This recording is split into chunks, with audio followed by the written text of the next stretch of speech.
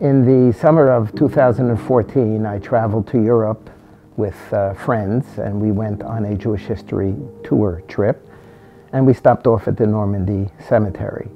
And as I was walking around, extremely overwhelmed and moved and touched by the solemnity and the hallowed nature of that very, very precious and holy space, I realized that there should be a few more Jewish stars than there are. 11,000 Jews were killed as part of the U.S. Armed Forces in World War II, and they represented about 2.7% of all U.S. casualties. So if you just think about it for a minute, Normandy has about 10,000 soldiers buried there. There should be about 270 Jews, give or take. So I went online and I literally counted all the Jewish stars, and there were 149. Where are the missing Jews? There were so many mistakes made through the fog of war. It was a less technologically sophisticated time. Records were lost. Together, we run all the operations.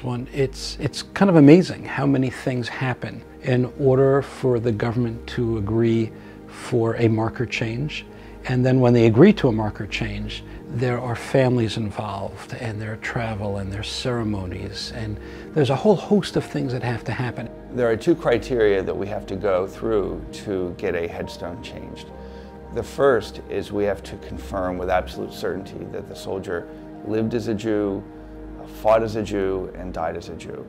This involves extensive research using publicly available sources, and also confirming that research with the family, with using their recollections and the personal records that they have.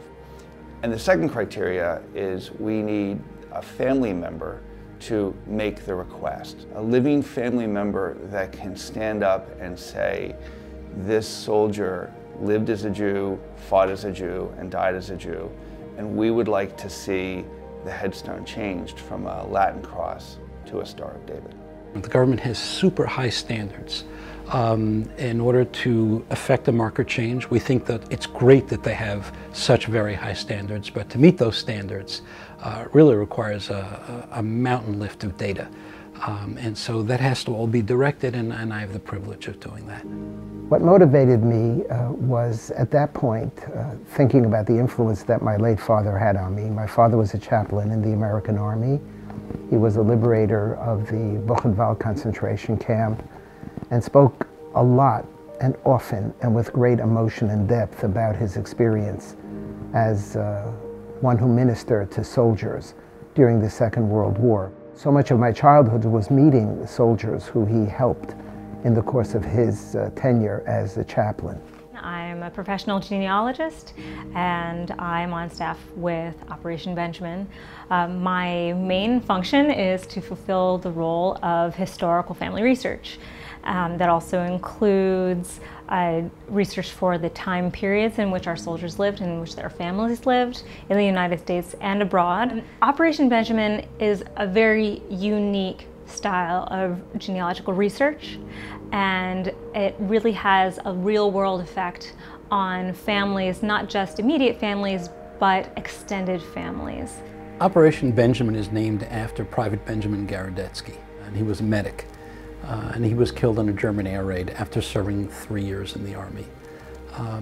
And he was the first person who went through the process. We learned so much by going through the process and finding relatives and going through the appeals process with the American Battle Monuments Commission.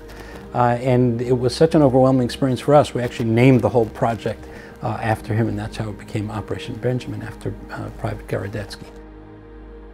So our goal is to reclaim Jewish American heroes, and for the Jewish community as a whole to reclaim them, for American society as a whole to teach them that Jews in every way participated and continue to participate in the protection of democracy and the defeat of evil and the defeat of terrible things in the world. The future of Operation Benjamin is bright in the sense that we have a mission that's very, very defined. We understand the system. We understand the bar that we have to reach, the very high bar we have to reach.